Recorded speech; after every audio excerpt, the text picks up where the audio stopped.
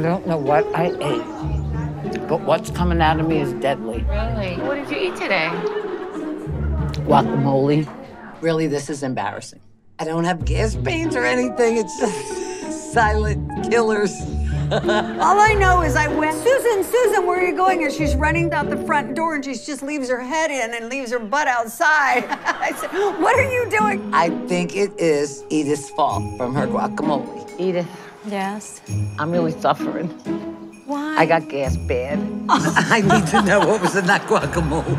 Guacamole? That was 2 nights ago. It was this morning I ate it. Oh my God. So there's something I need to get out of the way. Really?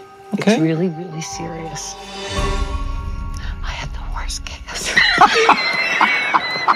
I stunk. One came out, I was like, oh my God. Is Gary causing you gas? I think it's Edith's fault, because she makes good guac. You made meatballs. Is it possible your gas No, is it's the coming from... guacamole. You don't know? I do know, because No. I don't eat that all the time. But you eat meatballs? And I don't get gas. My money's on the meatballs. Her meatballs are delicious, but you know.